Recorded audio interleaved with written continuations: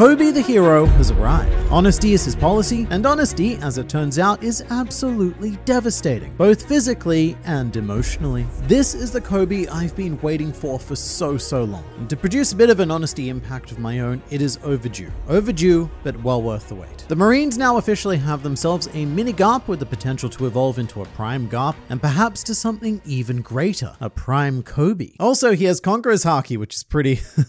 Because of all of the people who get to join this very exclusive club, I love that Koby's membership was approved before Sanji's. In all seriousness though, Koby deserves it, and every single beat of this chapter only reinforces that, because 1088 presents the full journey of Koby the hero. Starting with the color spread though, I don't often comment on these, but it's particularly appropriate because this spread features both Koby and GARP in their pre-time skip era, and it's sort of like an East Blue version of the New Age color spread that Oda did, which is one of my all-time favorites. This was done for the Netflix live action, which I'm not going to opine on in this video. There are other videos for that, but GARP being such a large focus is interesting, and it might indicate that he has a much larger role in the live action series than he did in the manga. In fact, in the manga, GARP didn't even exist outside of the Diary of Koby Meppo cover story. And speaking of, what is it, almost literally 1000 chapters after that story, this flashback takes us right back into that cover story. It was like a double flashback. You get the story, and then you also get struck in the sabos by pure nostalgia. And this played out in very typical Oda style. He's very good at constructing flashbacks that use comedy to seed his dramatic payoffs. And this scene is pretty hilarious, posing the moral problem about what to do in the situation of a two-person ship. And GARP is coldly stating that yes, you should leave the old man to die over the baby and the Marine. Isolated in this flashback, it's very calculated, as if GARP's mind operates purely on a series of equations designed to maximize future potential. And to be fair to GARP, even though it is a bit of a subversion of morals, he's not wrong. I feel like most people, if put in that position of the old man, would prefer to have the other two saved over themselves. But this lesson is more personal to GARP, because at this point in his life, he is the old man. This isn't an obscure hypothetical involving citizens. This is GARP actively preparing his young Marines for the reality that one day they could be in a life or death situation where they need to leave him behind without a second thought in order to preserve the future. That is GARP's philosophy. GARP doesn't yet have an assigned justice like many of the other high-ranking Marines do, but with this in mind, I would say maybe future justice or even gradual justice, as in looking into the very long term, which can mean preserving the injustice of now in order to plant the seeds of change that will eventually grow in the future, which I imagine is very frustrating for those living in the present and would certainly cause quite a rift with a certain dragon who believes in the need for immediate change. But then we do a bit of flashback leapfrogging, heading into the future, but something that is still the past to us, with a very interesting situation happening here. Blackbeard essentially has a form of diplomatic immunity, so he can do whatever he wants to the Marines because they don't have permission to fight him. Blackbeard could do literally anything. He could pull down his pants, turkey slap Vice Admiral Yamakaji in the face, and he'd still just have to do nothing but stands there like Yamakaji always does. Oda doesn't put Yamakaji in a scene unless there's nothing to be done. That was what was about to happen on Egghead Island as well, by the way. Luffy also had this form of diplomatic immunity. It's just that Lucci didn't care and decided to go ahead and start a war. This flashback is juxtaposed directly against GARP's lesson because it's Koby implementing that lesson. He is preserving the futures of 800 soldiers by giving up his own singular future, which is a pretty phenomenal deal if future is your currency of choice. Yamakaji lets him do this because Koby is a sword member, which makes sense. One rogue Marine in exchange for 800 obedient subordinates. But what makes less sense is that Blackbeard assumedly agreed. And I mean, he's always been a bit of a wild card, but even for him, it is crazy that he agreed to this. He even gave the battleship back. So this is a situation where Koby must have rolled a natural 20 for charisma or something. There is no other explanation. But this whole chapter is Koby's condensed journey to becoming the hero. And my favorite flashback of the three was the final one because I gave Koby far too little credit. I said in 1087 that if the worst were to happen to GARP, then Koby would grow and mature by taking on GARP's training regime. And I apologize severely for underestimating Koby's motivation, because as it turns out, he's already been using the battleship bag for almost as long as we've known him. This Diary of Koby Meppo stuff, even here, he was punching battleships with a very Luffy mindset, training hard so that he could protect all of the everyone. I'd also like to note again that Koby negotiated Blackbeard returning the battleship, and my headcanon for that is because Koby knew that, look, if the worst were to happen to him, then someone else was going to need that battleship to punch. They're a very valuable training commodity. But I loved that Koby recognized his weakness even back then. In fact, especially back then. He did start out having been one of the genetic lottery losers, one of the wimpier characters we've ever encountered to this very day. So he knew that undertaking the same training as everyone else was not enough. To make up for his starting point, which was like way back here, he needed to work, 200 times harder than everyone else. And this is where I believe that Koby's Conqueror's Haki is seated, but we'll talk a bit more about that in a bit. I really liked the panel of the battleship. In the last chapter, the ships used by Kuzan and Garp looked so used and overpowered. Overpowered by the people who were punching them, that is. But the way this panel is drawn really puts into perspective how overwhelming a battleship is, and you can barely make out little Koby. He's just a mere speck of silhouette, which then transitions perfectly back into the modern day where Koby is facing a similarly overwhelming object, except this one is actively capable of harming him. So here's the plan. Garp creates a distraction, Helmeppo protects Koby and Gru protects the ship, and Koby needs to somehow destroy the island hand. No pressure, Koby. Just display a shocking amount of power that you've never come close to doing before. Not a problem, and I love this teamwork. Helmeppo probably gets the least of the glory, but he had a cool moment where he had to slice the cannonball to save Koby and Gru, and it shows that he's evolved into a genuinely reliable dude guy. It reminds me a lot of Usopp's growth, especially his line in One Piece Stampede, which is that the sniper's job is to support the captain, and here it's Helmeppo's job to support Koby. To reinforce that, it's also Helmeppo that saves Koby at the end, much like how the Straw Hats have to take care of Luffy after he does his big finishing attacks. Speaking of big attacks, Garp unleashes another ridiculous attack, Galaxy Divide, which is stunning. And I'm getting sick of saying the word stunning in these reviews. I mean, there must be synonyms out there somewhere, but I can't think of any because Oda's art keeps stunning me. The best thing I can say about this moment is that somehow it doesn't undercut Koby's moment, despite being arguably a much larger scale spectacle. It did briefly make me question whether or not Garp himself could have taken out the arm and avoided the whole being left behind thing. Probably not though, because there was a panel showing the island with multiple arms, so Pizarro had to be disarmed, so to speak, in order to give the Marines an opportunity to escape. Also, Kuzan needed to be distracted, otherwise he would have just frozen the sea. And then it happens. Koby, for the first time I imagine, unleashes Honesty Impact. And honestly, look, the name sounds a bit wimpy. I feel like Koby definitely needs to workshop that a bit more. Doesn't quite have the oomph of a Galaxy Impact, although I guess that honesty can sometimes feel that devastating. But again, it was a stunningly drawn attack. Much like everything I said about the battleship panel, you can barely even make out where Koby is. That is the sheer scale of it. But just like that, the next hero of the Marines rises. We may have lost Garp, but his will lives on rather ferociously in the fists of Koby. Also, a massive revelation. As part of the punch, there is also a burst of black lightning, which indicates that Koby is using Conqueror's Haki. Slight note here, it's not just the black lightning that indicates Conqueror's Haki. I also believe that Koby is using Conqueror's because he didn't make physical contact with the island arm. So if anything, Koby is using advanced Conqueror's Haki. And while it could be tempting to explain it as advanced armament, those attacks are almost always portrayed without black lightning. Like Luffy versus Kaido, for example. Black lightning was only drawn when Luffy started to channel Conqueror's Haki. So long story less long, Koby almost certainly does have it, but there are inconsistencies elsewhere in the series that we can go over in another video. Personally, I love it. I think that nothing less than Conqueror's Haki would be acceptable to match Koby's willpower in this moment. And narratively, it also makes sense, because Koby has long since had the goal to become a Marine Admiral. He wants to be a leader, not so much for a selfish desire to become the Pirate King like say Luffy, but in order to protect people. And of all of the non-Garp Conqueror's Haki users, the one I'd most equate Koby to is probably Katakuri. His goal was to become a perfect fighter to protect his family. And most people who are aiming for the top of any given field, whatever their respective reason is, tends to be a Conqueror's Haki user. It does make me rethink the idea that you need to be born with Conqueror's Haki, which I suppose was only ever said by Daisy on Amazon Lily, and characters like Treble have gone on to say that those with Conqueror's Haki are chosen by the gods. But the most reliable source of information, Silver's Rayleigh, has never said anything that even comes close to that. Just that most people who make a name for themselves tend to possess this power. So I think it might be awakened through willpower alone. And in the end, as much as some people may be shocked, I think Koby having Conqueror's Haki was a fairly predictable outcome. He's the next hero of the Marines, the guy who is inheriting the will of Garp. So narratively, there's no way he couldn't have it. I will say that Garp's faith in Koby here is really touching though, because he's smiling throughout this entire endeavor. Garp knows that Koby is going to pull it off. In fact, he's more certain of that fact than Koby himself. And so we're left with a very bittersweet aftermath on Hachinosu. I have such conflicting feeling seeing Garp defeated on the floor, surrounded by the Blackbeard pirates. And the Blackbeard pirates themselves also have very conflicting feelings, by the way. You look at their faces and none of them are happy about this situation. They caught Garp the hero, but they know that Garp the hero beat them. And they also know that there's another mini Garp out there now with more future potential. Although my favorite expression is definitely Avala Pizarro. It's so comical how Hachinosu just looks so cartoonishly annoyed, like a